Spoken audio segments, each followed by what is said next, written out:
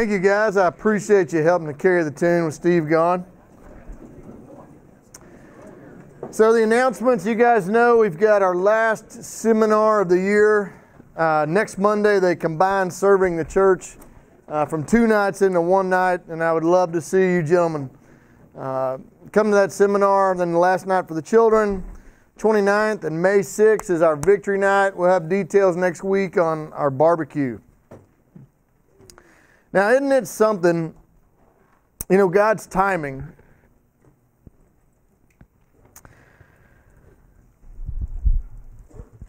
You get the Notre Dame Cathedral. It's sad to see, and here is a great building dedicated to the Lord. Look it up, it's about 850 years ago it was built. And then we're studying, of course, about this temple that Solomon built for the Lord 3,000 years ago. Another man-made temple that did not last.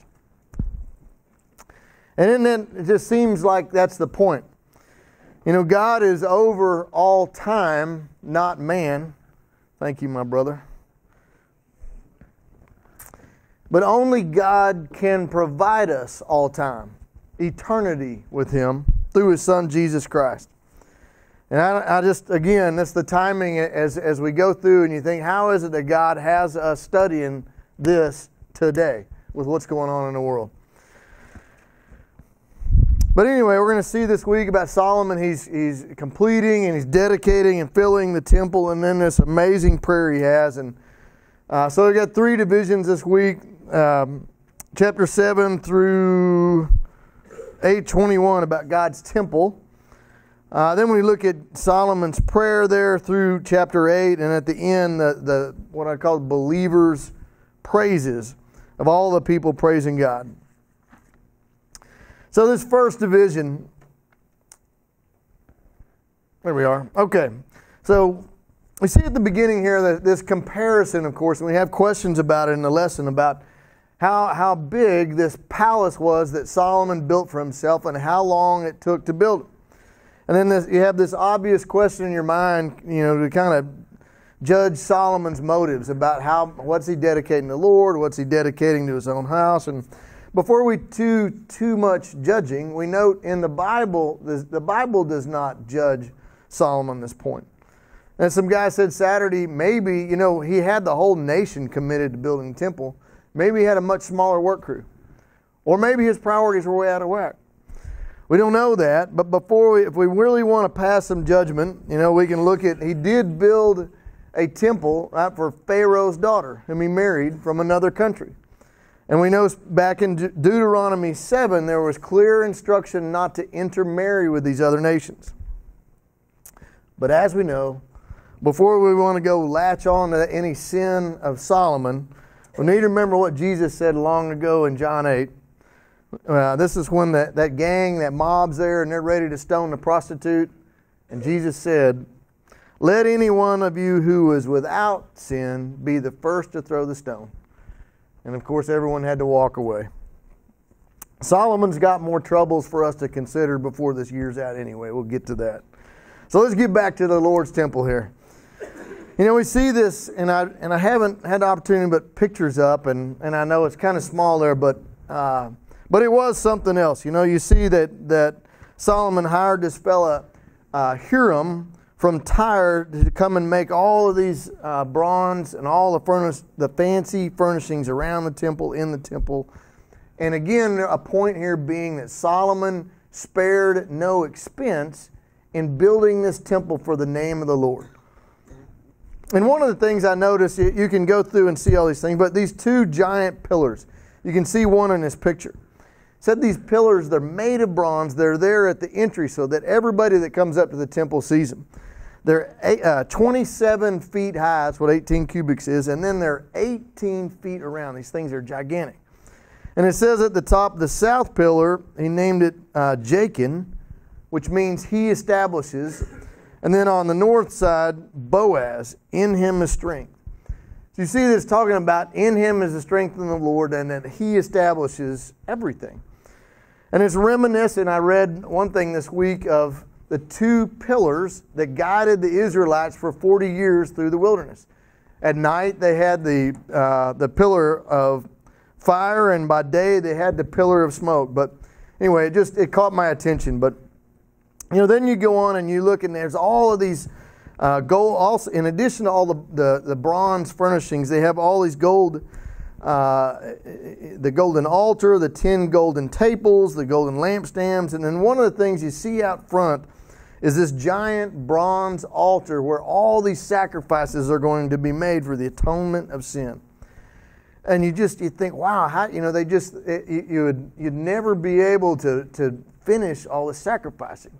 And of course, all of this points to Jesus Christ. And in particular, that we would be studying about the perfect sacrifice of Christ this week in Holy Week, leading up to Easter.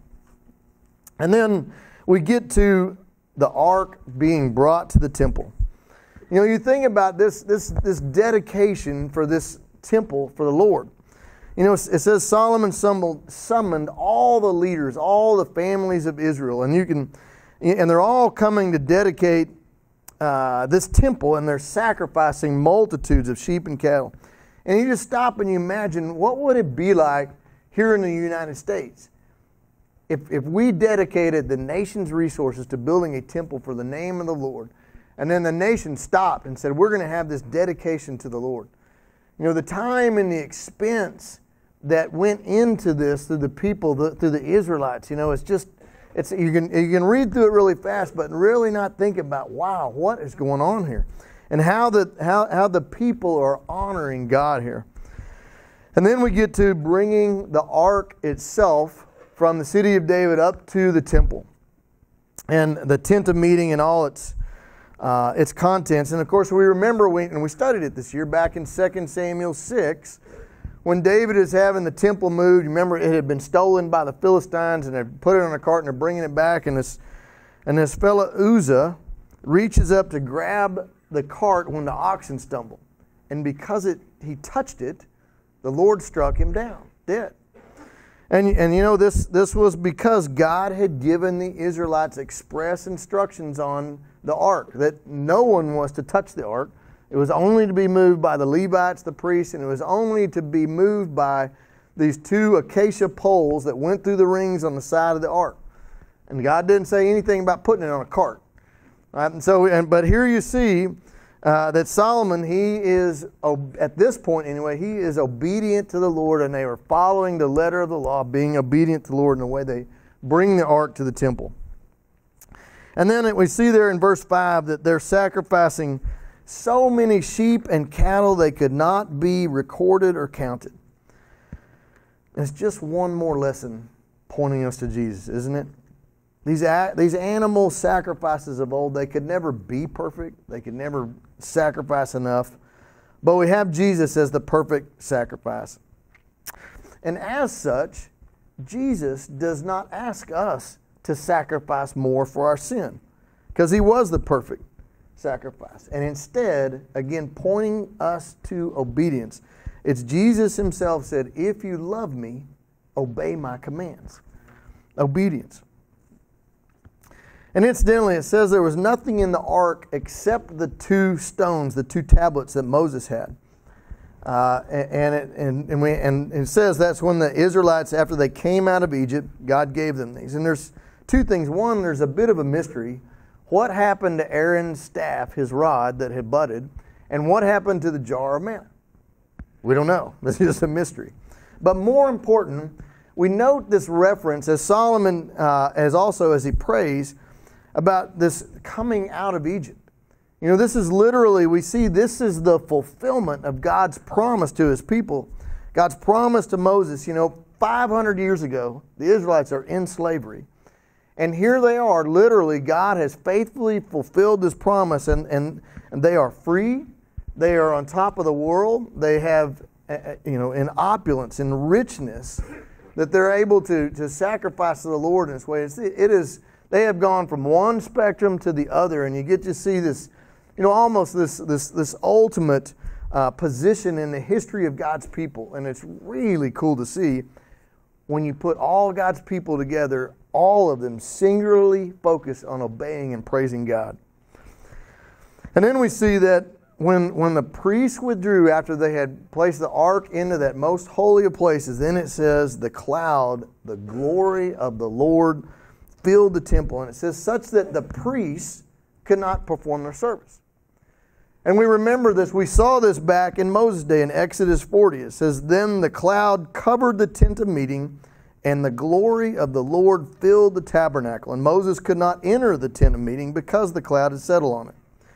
You know, when you read that, you might think it sounds kind of odd. Because we might think, man, how cool would it be to be there in the presence of God when it literally, physically is filling the place, you know? But this is where we see not only is God good and is God love, but God is holy. You know, when you get to see that here are the priests themselves, and just like Moses back at the tent of meeting, that they could not enter into this presence of God. And you know, it's because they sense this stark contrast between their human sinful nature and a perfect holy God. You know, that is reverence. That is holy. And when they say they could not go in there. And then this hit me back, you know, we're mirroring some of this in Chronicles. In 2 Chronicles 7, it says that the entire assembly fell to their faces in worship, praising God. I cannot imagine what that would be like. But isn't it something to think about? The nation is all there in the presence of God, and they fall to their faces. And as we close this division there in those last verses 12 through 21, we see Solomon praising God for fulfilling these promises to David for David's son to assume the throne and build this temple. And it takes us to this principle that God faithfully delivers His people and fills them with His presence. You know, question 7, you guys probably just finished discussing it this week. And it had two great questions in there. It says, 1, how does God dwell among His people today? And then that second question, how can you be sure God dwells in you? You know, we know from Scripture, and we had good references here, that when we accept Jesus Christ as our Lord and Savior, that He gives us His Holy Spirit, that we're indwelled with His Spirit. And incidentally, we also, and we've said it before, but we have up on the administrative table at the front this Am I Sure booklet, which is great for yourself. It's great to share with other people, and it's a tool that BSF gives us to use. But Saturday morning, one of the leaders really put it in a way that struck home with me. And he said, hey, we're told by the Bible, we have the Holy Spirit indwelled in us. So it's not, if we're just sitting around and we're just waiting and saying, well, I haven't heard from the Spirit, you know, and I'm looking for a sign to give me faith, we've got it backwards. You know, that's where God is calling on us to step out boldly in faith. That's what and this particular leader said, get in the game. Because we all know when we start serving the Lord, when we're trusting in His promises, then we start seeing the Lord. Then we really start hearing from God. You know, when we step out of that boat, like Peter did, in faith, then our faith becomes sight. When we trust God to give our time, that give of our pride, whatever it may be, then we know that's when all of a sudden God starts talking to us very clearly. And it leads to, incidentally, again, last seminar next week is serving the church. And if you look around town for a group of men, you know, of hundreds of men studying God's Word, we ought to be standing up and serving God. This whole room right here, all of us. That's a good challenge and a great way to finish the year. Well, let me finish preaching there and get back to teaching. We'll get back now. We're into the second division, Solomon's prayer here in chapter 8. And we really see some of Solomon's God-given wisdom in the way that he prays. And it may be, incidentally, I was reading, maybe the longest prayer in the Bible. At first, there in verse 22, Solomon praises God. He says, there is no God like you in heaven, above, or on earth. And then, now check this out. First, in verse 24, he praises God for His past faithfulness, fulfilling promises. And then in verse 25, Solomon prays a very bold prayer here. For God to keep His promises in the future. And it's a valuable lesson on effective prayer. And Solomon is boldly but reverently calls on God in faith. And God certainly does want us to be able to take hold of and believe His promises.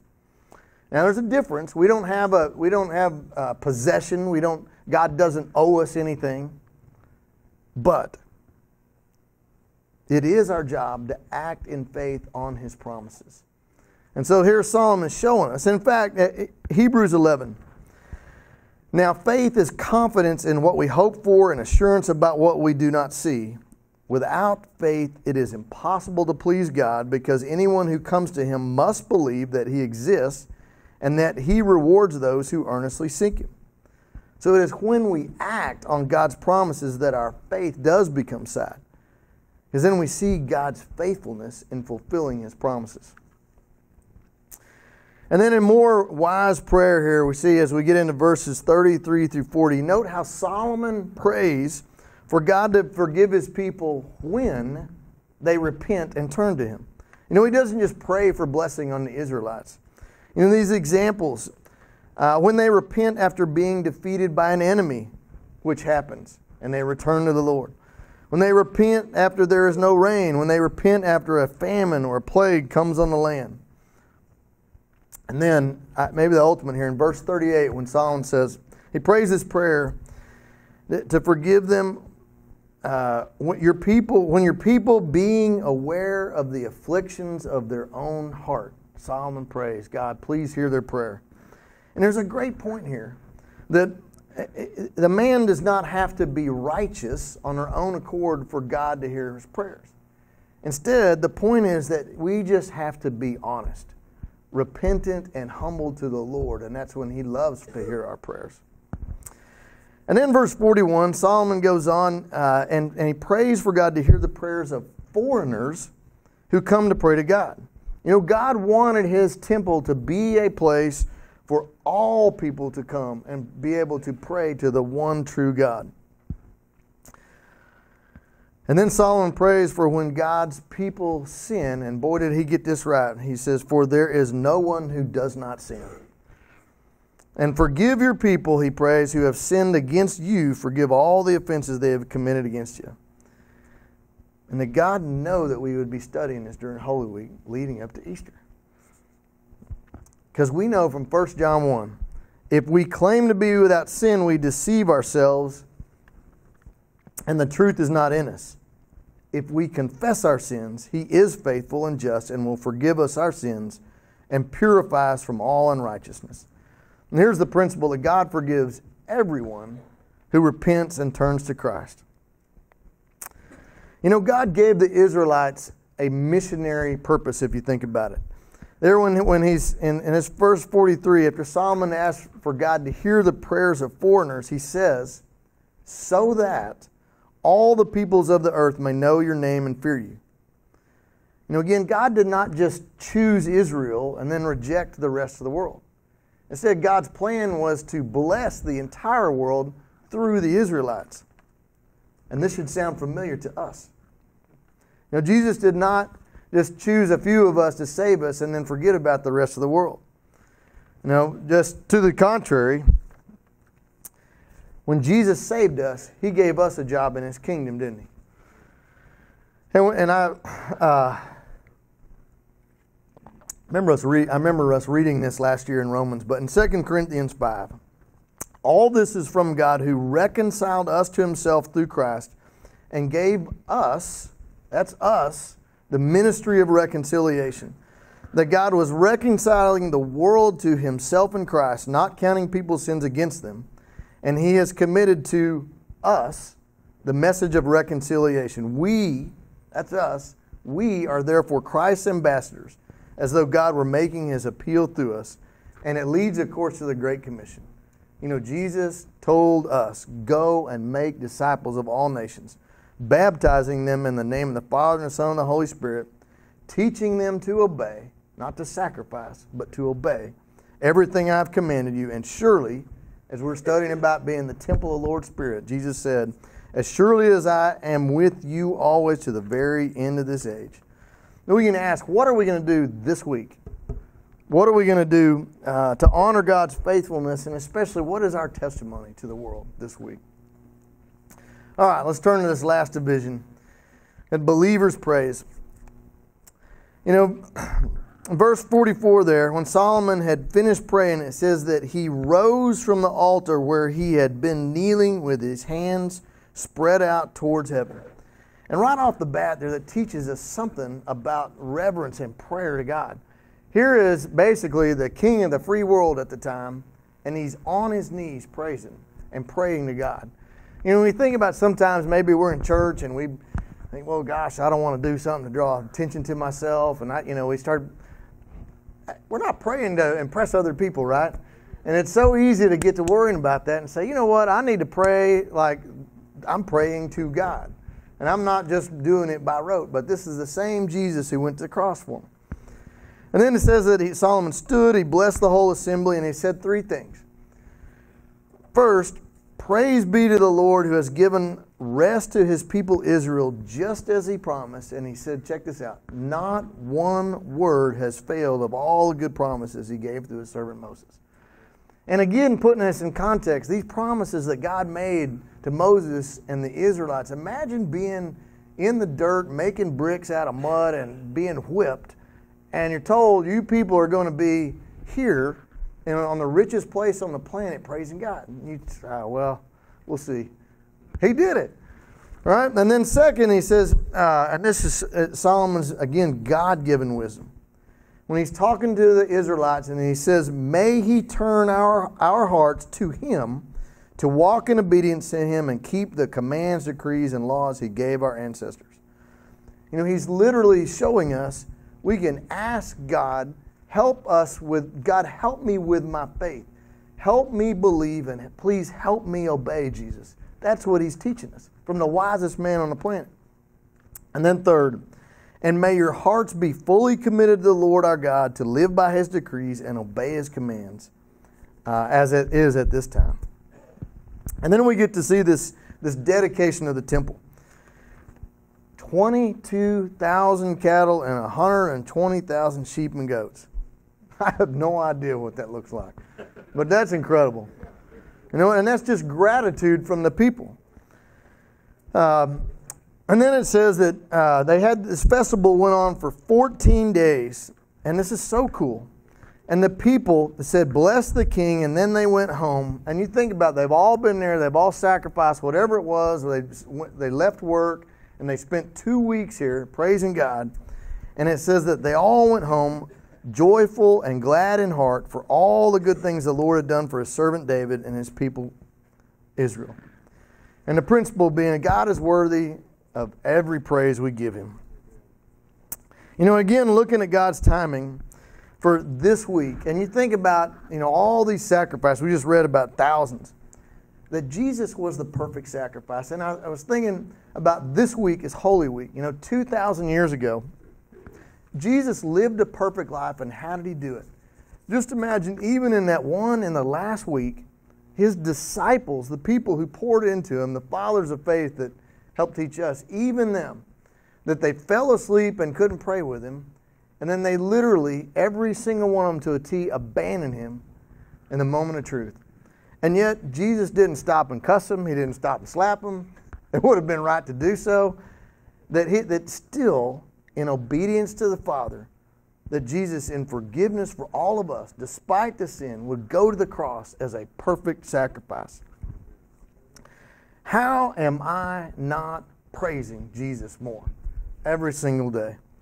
You know, what part of my well-deserved destiny to eternity without Jesus, which I do deserve, do I need to be praising him that I'm not going there? I'll never see it, thanks to him and his sacrifice and promises to us. And how should these Israelites, their great praises to God at this temple, how should that influence my praise and worship this week to Jesus?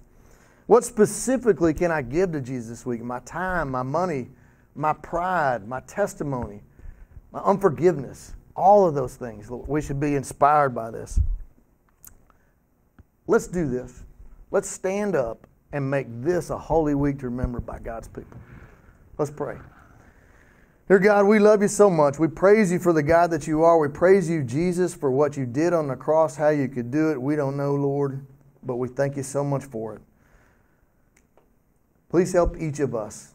Please help each of our lives, Lord, to be a praise to you, to be a service to you, to be obedient to you, to spread your love to the rest of this world, Lord. And may you help us, this group of men, Lord. We pray to strengthen our faith and strengthen our walk for you, Lord. We love you. It's in Jesus' name we pray. Amen. Have a great week, man. Have a great Easter.